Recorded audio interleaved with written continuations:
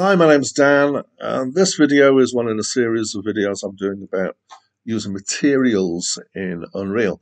And in this one, I'm going to talk about bump mapping, sometimes called normal mapping, and we'll see why.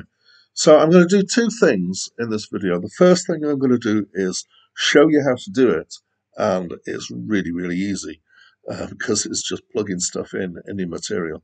And then after that, I'm going to actually spend a little bit of time explaining why this works and what is going on under the hood. A little bit, not in huge depth or using any maths particularly, but hopefully to give you an understanding of how bump mapping works. So bump mapping is a thing that came in a while back in rendering, which is being able to take a flat surface and give the impression that there are indentations and bumps on that surface. And this is normally done, or usually done, using what's called a normal map. So let's create a material and demonstrate this. I'm going to call it my cobble. I'm going to use cobblestone textures on this. And just open that up. And I'm going to go searching. This is a third-person template, by the way, and with the starter content. And these textures that I'm going to use are just part of the starter content. And I'm going to look for the cobblestone rough and the bluish one, which is the normal map.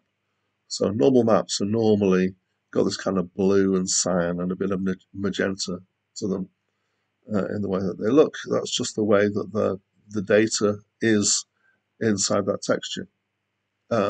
So I'm going to plug in, just to start off with the cobblestone there, and we can have a look at that. And it looks okay, but obviously it has this kind of flattish look to it. It looks painted on.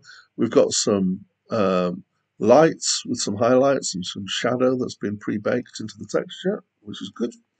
I'm just going to click apply so that that's been saved. And I'm going to go back to the material and apply it to this block here. Let's have a look at it, what it looks like in game. So again, it's not bad, but it's not as convincing as it could be. We've got quite used to using bump mapping on materials and on textures, so it looks a little bit odd as a result. So let's go back in and plug in the normal map, which goes, as you might expect, into this normal pin there. And this, like other textures, is mapped across the surface and is done in such a way that you can see where the different bits coincide between the two textures. And if we did anything to change the UVs, we should do it to both of them, so that it maps the same across. And as we look at that, you can kind of see there that it's got some idea of indentation, particularly if you watch the specularity, the shiny high spot there, as it moves across the surface, you can see it changes shape, and that's been done by this normal map, this mapping technique. And in fact, mostly this affects the specularity, which is what gives it that realistic look. In fact, because the normal map and the texture itself coincides so well, and it looks quite usual for us to see things like that these days. One of the ways to demonstrate the use of the normal map more strongly is to disconnect that texture, and we're just going to have a black input for the base color here. And as you can see, it gives much more of that impression that it bumps there as that's mapped on as I move it around. We're just going to click apply and see that in the worlds. Quick apply and go run at this. So we can see that this block has got that, certainly the impression of those indentations and that roughness on there. Let's finish this off and plug this back in here. And apply. And have a look at how that looks. Ooh, I found a better playing. And you can kind of see it, hopefully. It's less obvious, and that's fine because it's meant to be a subtle effect on this particular thing. The UV mapping on this block isn't particularly designed for textures, so it looks a little bit odd, but otherwise that looks fine. Okay, so that's how you do bump mapping. You just get a normal map and you plug it in your texture. Pretty straightforward. There are all sorts of, you can do subtle effects and change things in that. And if you look at some of the materials that are provided with the starter content, you'll see there's quite a lot more complex stuff being done in some of those materials. But this is the basics of it.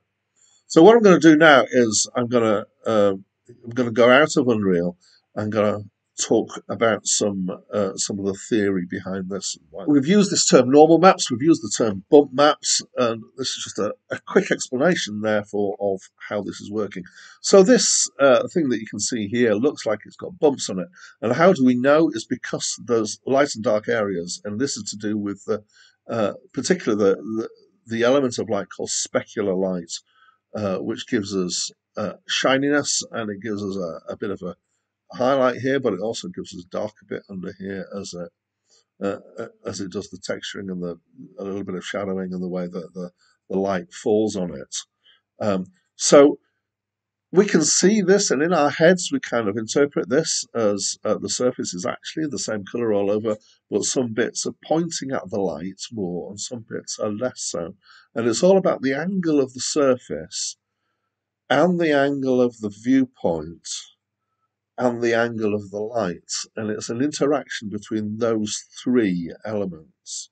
So this diagram here shows how if you've got a model here, this kind of line across the bottom, just imagine that's a flat surface, and we've got a bump, and the light's coming out this bump from an angle, and that's going to reflect off that bump differently depending on where it hits the surface.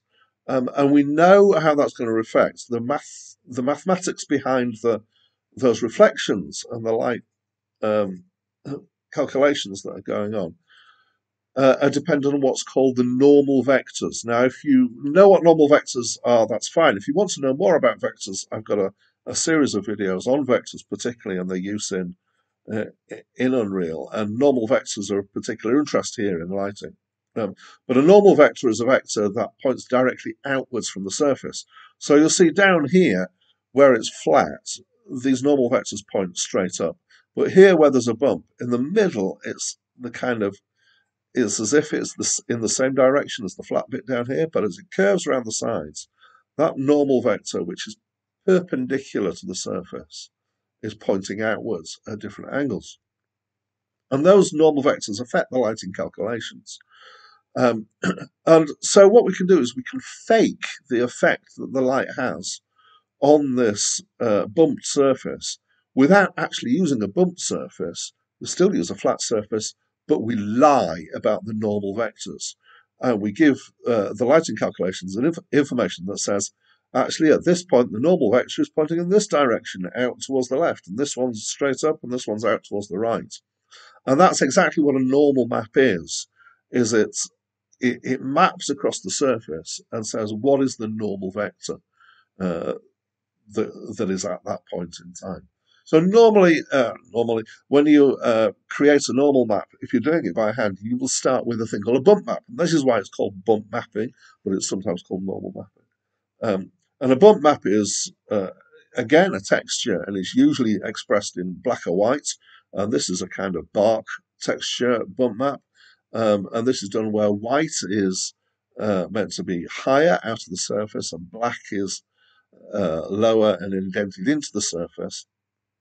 And it's easier to create bump maps if you're doing it photographically and then using processes or doing it by hand than it is to create normal maps. But then you can use converters to turn bump maps into normal maps. And here's some normal maps. So they've taken the bump map and worked out what the normal vector should be. And each point on the surface, it's using the RGB channels to give you the X, Y, and Z of the direction of the normal out from the surface. And that's why you've got this blue predominance, is because the blue is if it's pointing directly out from the surface, it gives you blue. So we normally use, again, I've used that word again, we normally use a normal map for to do this bump mapping effect. It's usually predominantly blue.